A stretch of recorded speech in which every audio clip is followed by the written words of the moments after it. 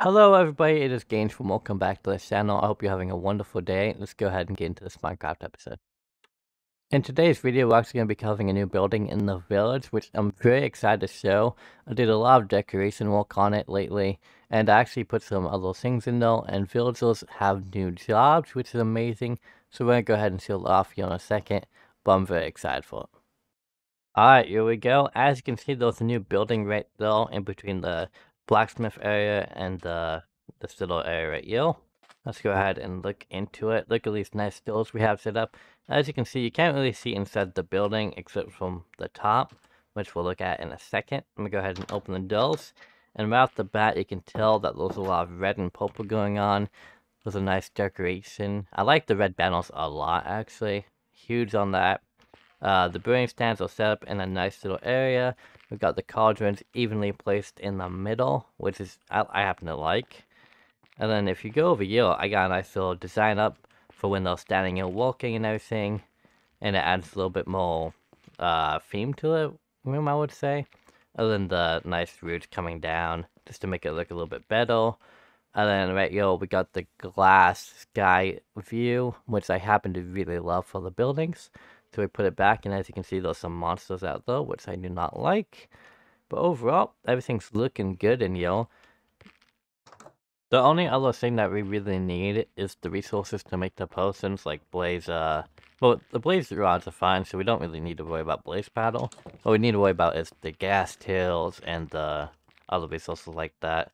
And we need to get that nether wart too. I need to set up another wart farm somewhere. The only thing is I have to figure out where I want to set that up at. And currently I don't really have a spot for it. But it shouldn't be too hard because we don't need too much. But it depends on how many potions we're trying to make at once. As you can see, I got all these brewing stands set up so we can make multiple at a time. Which is good. So we can get 3 of one potion at a time as long as we got the bottles in there.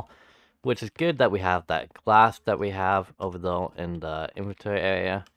So it's good that we have the glass saved up for buildings and that, so I don't have to worry about making bottles and everything. So now we just gotta get those resources, and we should get the potions going within no time at all. As you can see, since we put the cauldrons down now, we actually got some leather workers in the village. And I actually like how they look, because some of them really do match the design inside the thing with the purple outfit. And then some of the other ones that are from the desert have a different apron, which is like the brown color, but that's fine as well.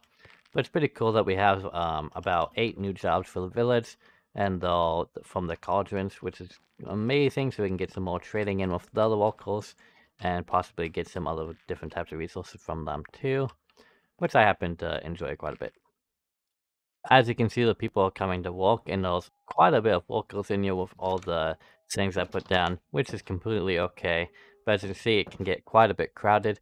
But I'm going to go ahead and end the episode right here for today, guys. I really do appreciate you coming by.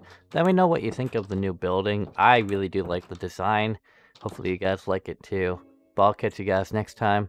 GainsForm out. Have a wonderful day.